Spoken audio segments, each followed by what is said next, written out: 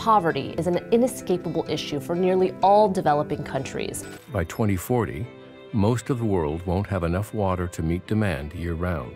The striking feature is that in most parts of the world's largest humanitarian crisis is getting very little attention at all.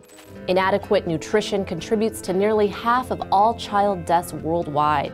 Intolerance and anger have gripped parts of white America. Globally, more than 15% of young people who were in work before COVID-19 have lost their jobs. But the Chinese state has detained more than 1 million Uyghurs in camps. Illiteracy is an asymmetrical problem and affects considerably more women than men. Natural disasters becoming more and more intense, more frequent, with more devastating consequences. The dramatic impacts of drought in different parts of the world, all this is creating a situation that is a real threat to humankind, and we are not doing enough.